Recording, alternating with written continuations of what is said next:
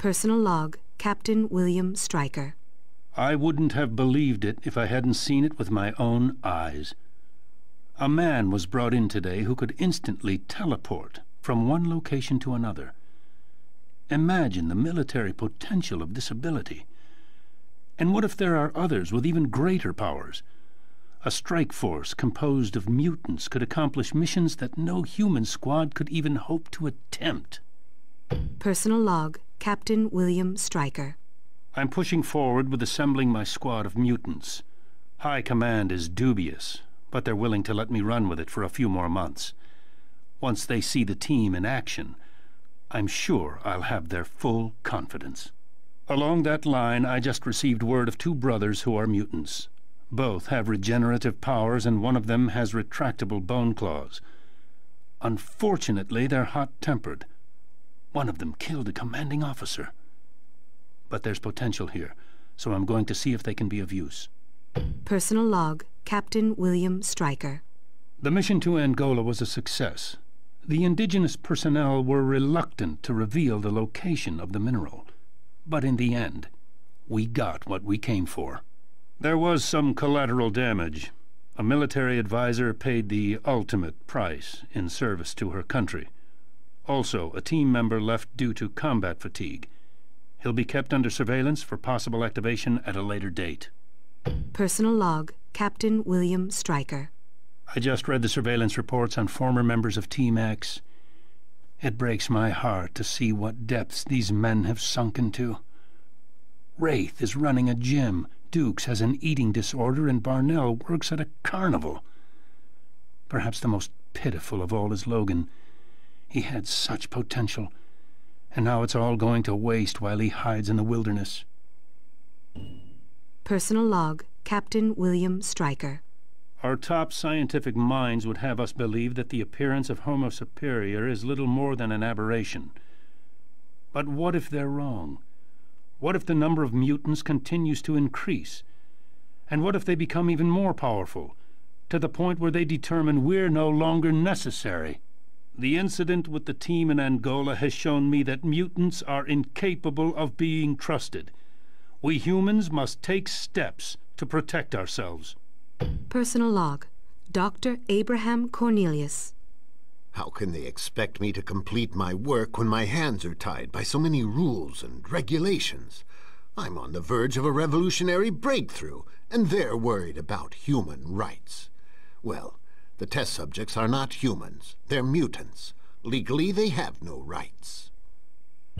Personal log, first entry, Dr. Carol Frost. I hadn't realized how large the Weapon X facility was when I first interviewed here. They gave me a tour today, and I discovered that 90% of it's underground. The place is huge.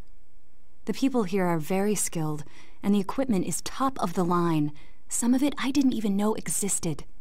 I also met Captain Stryker for the first time.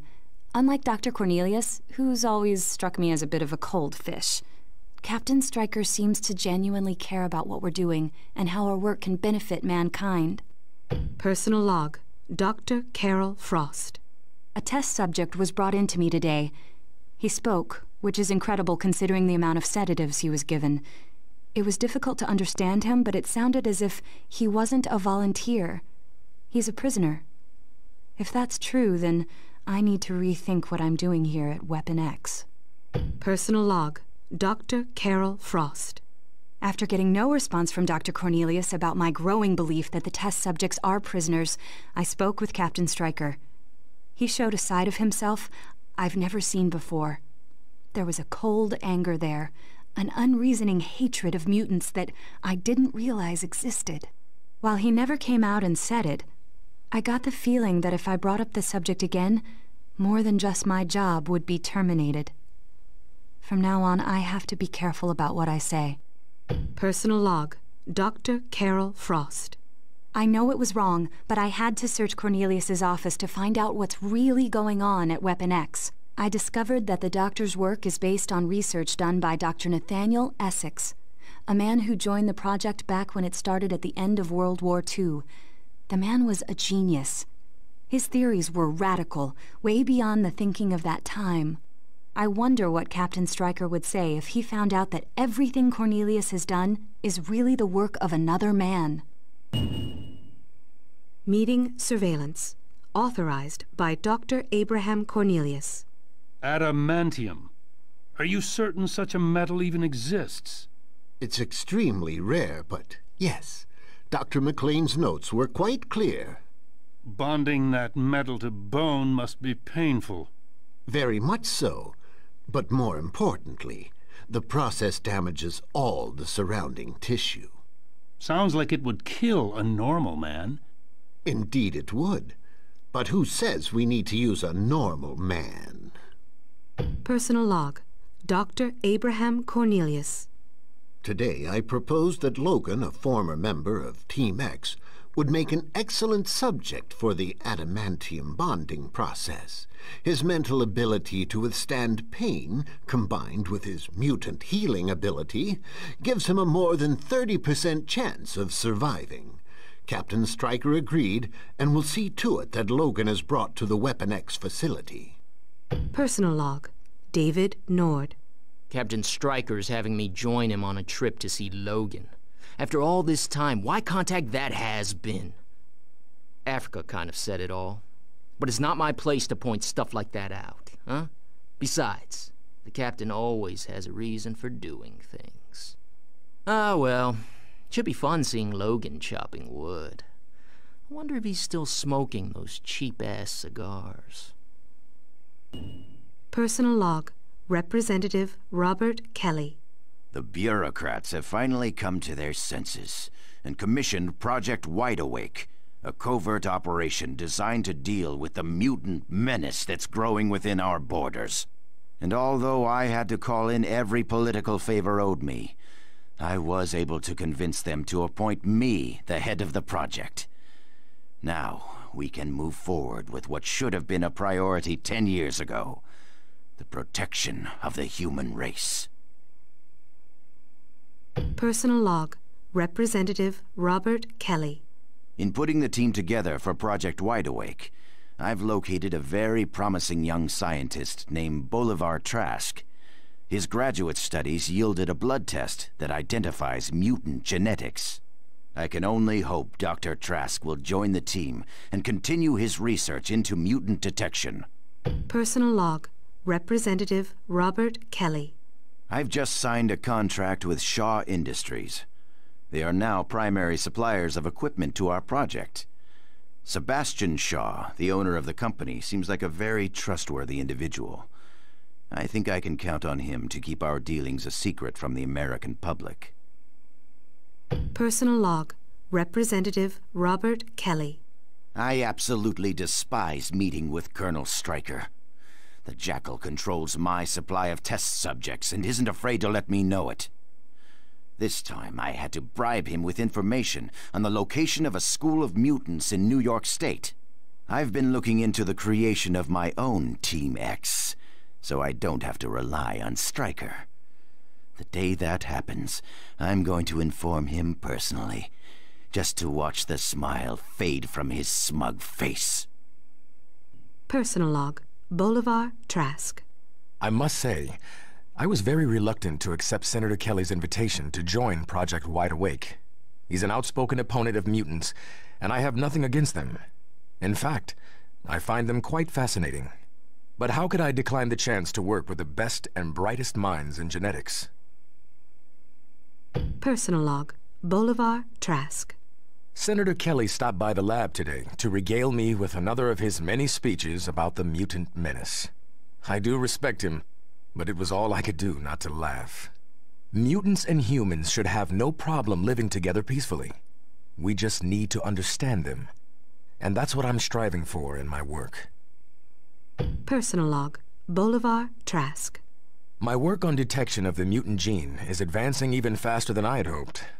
I've now developed a device that can scan blood simply by placing it in contact with skin. While creating this technology, I've begun to realize that mutants are a threat, but only to themselves when their powers first activate. And this is where I hope mutant detection will have the greatest benefit. If we can find mutants before they become active, we can help them prepare. Personal log. Bolivar, Trask. Now that I've spent a great deal of time with mutants, I'm beginning to see that Senator Kelly's legislation is really just common sense. There are mutants with incredible powers. They should be registered, just like any weapon should. It's really just making the best of a bad situation. Personally, I'd rest much easier if I knew there aren't any unknown mutants wandering around with the ability to level a city block. Personal log. Bolivar, Trask. There was an incident in the lab this morning. A mutant attacked Dr. Schilder. Now he's in intensive care with third-degree burns over half of his body. Perhaps we should start sedating test subjects to prevent this from happening again. Personal log. Bolivar, Trask. Senator Kelly was furious at last week's attack on Dr. Schilder. He was livid, proclaiming that all mutants should be exterminated. But I refuse to subscribe to this murderous ideology. All we need to do is study them and determine how to help them control their powers. Or for those who refuse to work within the system, learn how to control their powers for them. Personal log. Bolivar, Trask. I wish it hadn't come to this, but from now on, all test subjects are to be heavily sedated. Injuries have been occurring far too often at the lab. I don't understand it. Don't the mutants realize we're trying to help them? Personal log. Bolivar, Trask. I finally developed a way to detect mutant genes from a distance of 5 feet. I hope this will be of help to law enforcement and military personnel in the near future. Personal log. Bolivar, Trask. Several test subjects banded together last night and left the facility without authorization. 2 innocent people died and 6 others were injured. I have tried to keep an open mind towards mutants, to treat them as equals, but I don't know if that's wise anymore. Personal log. Bolivar, Trask. An Omega-level test subject woke up during experimentation today. 23 close friends and colleagues died in the radiation blast. I personally terminated the offending mutant. We cannot allow this to ever happen again. Personal log. Bolivar, Trask. After some very deep soul-searching, I find I must agree with Senator Kelly. Mutants will never be able to coexist with humans. They're prideful and violent. They see themselves as the next step in evolution. It's only logical that once their numbers are large enough, they'll exterminate us. Therefore, I say we strike first and make sure not one of them is left alive. Personal log. Bolivar, Trask. I've done it. I've developed a machine that's not only capable of detecting mutants, but it can also terminate them. It's still only in its initial phase of planning, but once they are in full production, Sentinels will have no trouble in combating the mutant menace. Meeting recording. Project Wide Awake Executive Chamber. Congressman Kelly, I don't see how we intend on keeping this a secret. Project Wide Awake is far too expensive to hide from the taxpayers for long. I agree completely. At some point it would become public, and then we would lose the element of surprise. Therefore, I propose we hide it in plain sight. I beg your pardon? Since one of our primary studies deals in robotics, then let's make that the face of Project Wide Awake. We'll call it StarCorp, and say the government is developing mechanical devices that will make life better and safer for everyone. Which, ultimately, we are. Meeting recording. Project Wide Awake Executive Chamber. My friends, it must be obvious that simply studying mutants is not enough. Project Wide Awake must be proactive. We have to understand how to protect ourselves from them. And how do you propose we do that, Representative Kelly? We need to study test subjects to find ways to counter their powers. Are you suggesting we experiment on mutants? Only a few. The bare minimum needed. Look, I find the idea as appalling as you do. But these are hard times, and hard decisions must be made. Meeting recording. Project Wide Awake Executive Chamber. Representative Kelly, it's recently come to the committee's attention that Project Wide Awake has been developing Sentinels. What exactly are these? Think of them as robotic peacekeepers. They are being designed to counter almost any mutant power. So they're meant purely as a defensive system? Oh, most definitely. They would only be deployed in the event of mutant riots. Meeting recording. Project Wide Awake Executive Chamber. I would like to welcome the new members of the Project Wide Awake Committee. I know that we are of one mind now, and that we will accomplish great things. Thank you, Representative Kelly. We look forward to following your lead in protecting mankind from the mutant menace. And with that, let me introduce the Sentinel Mark I. It is the single most powerful fighting weapon known to mankind. I intend on building an army of these, with the explicit directive to exterminate every living mutant. An excellent idea, sir. You have the committee's full backing.